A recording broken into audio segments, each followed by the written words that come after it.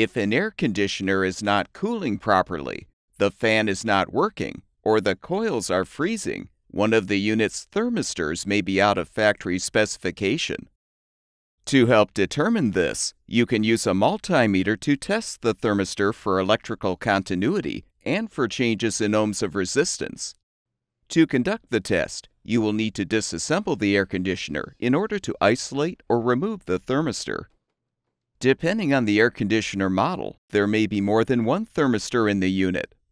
The component may be located on the front of the evaporator coils or attached to a condenser coil refrigerant tube.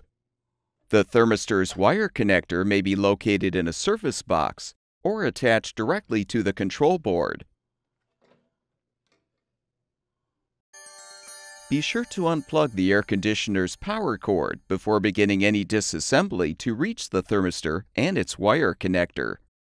Once the thermistor has been isolated or removed, inspect the component for a designated ohm rating. Then rotate the multimeter's range selection dial to the corresponding setting for ohms of resistance.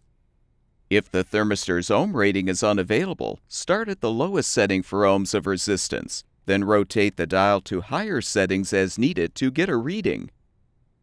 Now contact the black meter lead to the thermistor wire or connector terminal you're testing, and the red lead to the corresponding wire or terminal.